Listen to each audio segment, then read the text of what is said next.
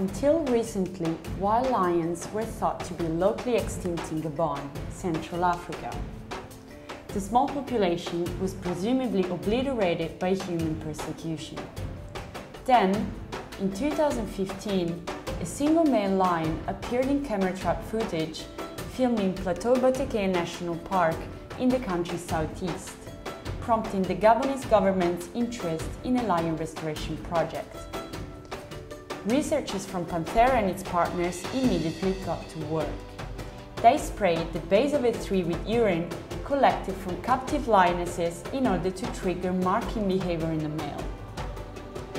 The plan worked, and they were able to collect hair samples from the lion, to which they applied DNA techniques to compare it to a large dataset of ancient and modern lions from throughout their historic range. With only 4 strands of hair to work with, the research team concluded that this male lion was closely related to extant populations in Southwest Africa, as well as now extirpated lions in Gabon and Congo.